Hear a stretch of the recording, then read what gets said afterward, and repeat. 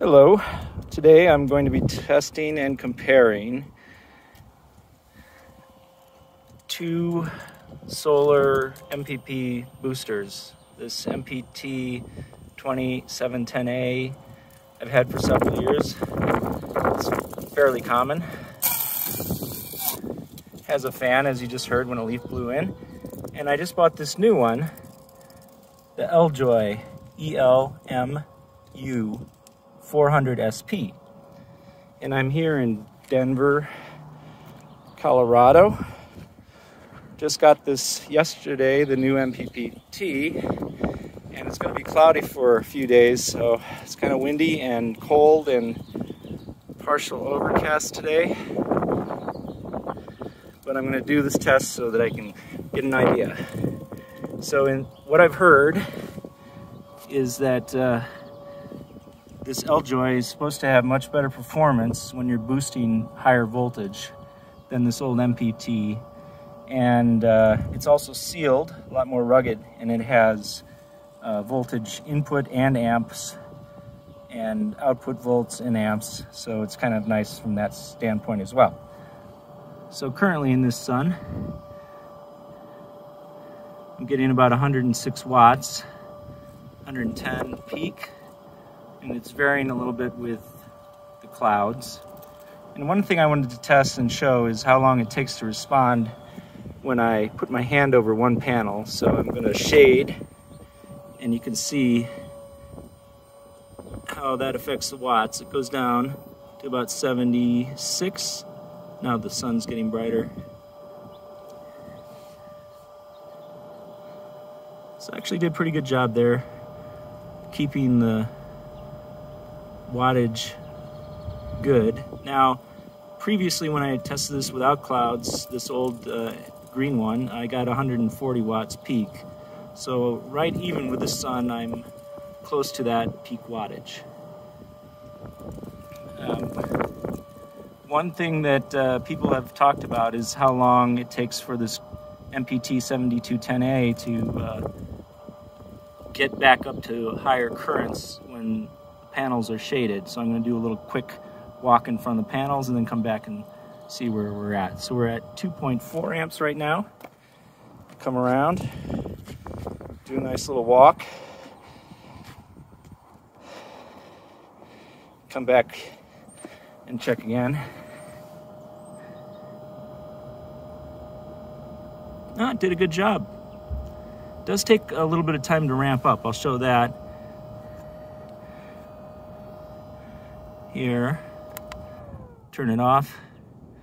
Now I have this is a 20 watt maximum power point panel, and I have this green one set for a 20 watt panel, and that is important apparently. You want to set the target for this green MPPT to what the panel's maximum power point is. It's not very good at finding that on its own.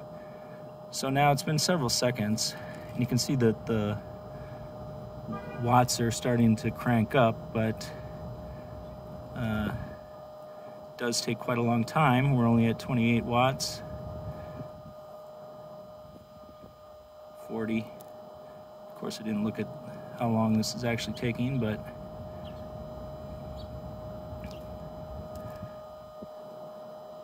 looks like it's going to take on the order of over 30 seconds. Gosh. What are we at here? 96, 98, 100. Kind of boring. Waiting for this to come up. 107 is what it's at. Slowly coming back up. I'll put a little comment on there how many seconds it takes when I edit this. Still only at 100 watts. Maybe that's all that we're getting from the clouds right now. Okay, I think I'm going to end the test on this now. I have to disconnect the wires, and that's another thing I don't like about this older model, is that the connections are little terminal blocks inside, and it's very fragile and hard to get bigger gauge wiring into those terminal blocks. But to 100 watts. Oh, you know why? That's because the battery is almost at full voltage. Okay, gonna end this test and switch it over. Okay, I've connected the elejoy, and hopefully we can read the numbers here. It's currently outputting 19.7 volts and right around 8 amps.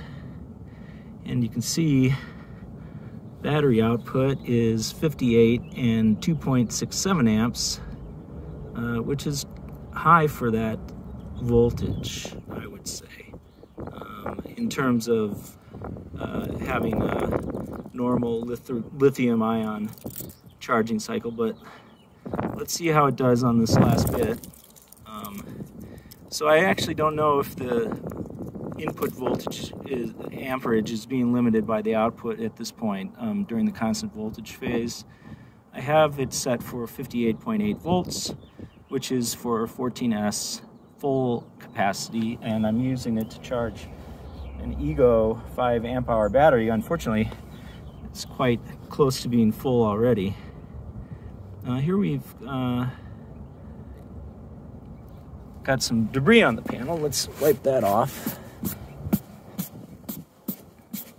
It's kind of windy today and not the best test conditions, but like I said in the other test, it's basically what I got, and it's going to be cloudy for the next few days, so I wanted to get this tested since I just received it. Well, we're at 58 volts, 2 amps charging, and the panel is right at optimal voltage, and it's doing 6 amps at the moment. It's a little bit lower performance than what I was getting out of the previous panel, but here's what I'm working with the clouds.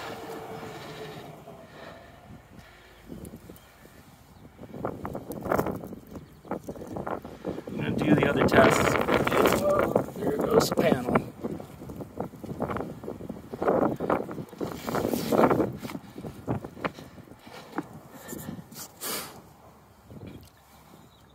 So we're currently 58.3 and still at over 2 amps current. I'm going to do a test where I walk in front of the panels. Let's do some shading and then come back and check the output. And we're at very much the same. So at least today, both of them did well in that test. This one and the previous green MPT-7210A. I'm going to stop this video and see what happens when it reaches my set point, 58.8 volt output. Well, I apologize for the dumper that just came up and is making all that racket, but I lowered the set point to 58, and it's saying that that's the output now that I have the battery connected again. And so after I disconnected the battery, it went down to 0 and let me reset the set point. When I replugged it back in, it came back at 58 volts. So it's currently not at full charge, but it's at my set point, and it's still putting 1 amp into the battery. Maybe the set point needs to be lower than the total full 4.2 volts per cell, but we'll see. I'll have to pause the video again and see what happens after a few more minutes, and we'll wait for this truck to shut up. But I did want to comment a couple more things on this unit.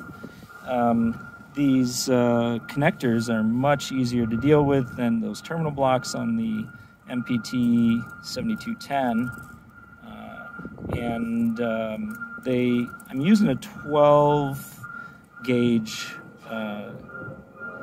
XT60 pigtail, and I managed to get those in. I had to strip all the insulation off to get the wires into the end and then clamp it in with those little clamps. But worked out great. I'm using a piece of an extension cord for the solar panel connection. Anyway, let's see where we're at before I shut this off. 58 and dropping down to less than an amp.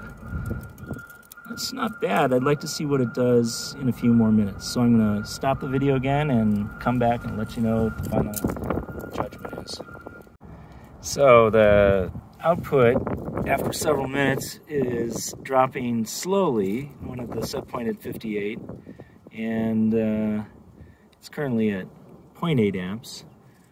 The interesting thing is that it's about the same, even though the sun has gone behind a darker cloud, and it's noticeably less sunny right now.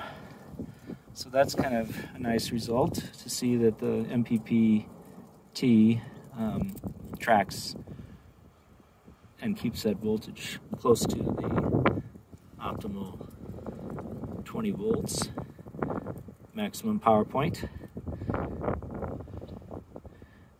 Now the voltage, the amps on the output have dropped down to 0.77, and still showing 58.0 as the output. I'm gonna hook up another meter I brought out to the battery and compare the output of the battery and make sure it's not actually higher than that. Okay. After another couple minutes, the sun will come back out and we'll get a nice full sun, and I'm gonna look at the current one more time, and I'll pause the video here again. Okay, well, I'm gonna wrap up this test. The sun is not going to get back into a clear sky for quite a while, and as you can see, my Ego battery is full pretty much. It's at verified with the second meter here. It's at 58.04 volts, and this is consistent with the elejoy. The current output has slowly dropped, and I did watch it as it got brighter again, and the input amps and the output amps both were unaffected by the amount of sun brightness or intensity there. So it is ramping down slowly with my set point at 58 volts. So let me summarize the advantages I see at this point from the elejoy is that it's a sealed box, it's much more rugged, doesn't make any noise. I wasn't able to confirm that it has a higher current output because my battery was almost full when I started the test, and they both basically got to about 140 watts input and output voltage.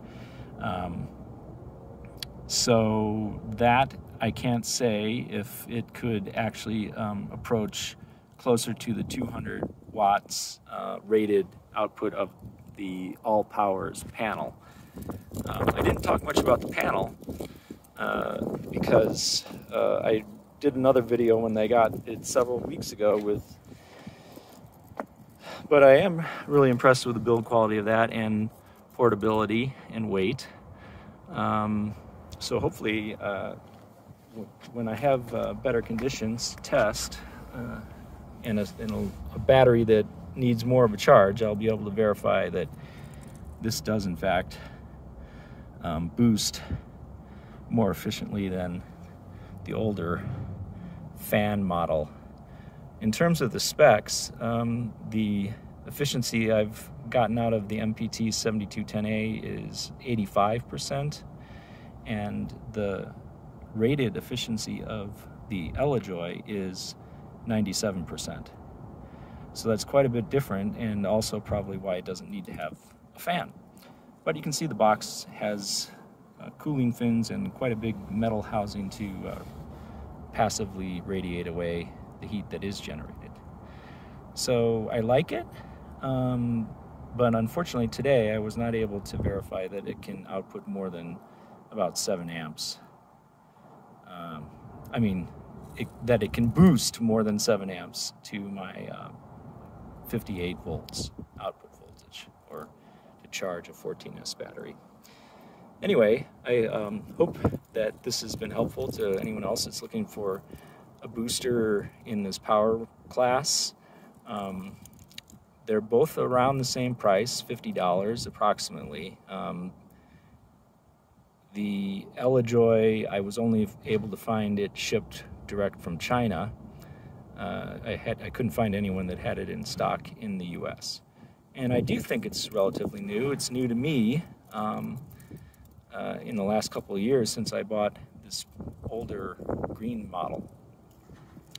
I love that it doesn't have a fan. It seems way more ruggedized than the MPT-7210A.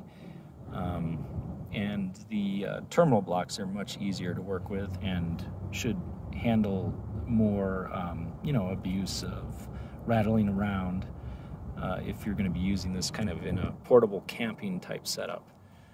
And just having it be dust-proof and waterproof and much more rugged is very important for that.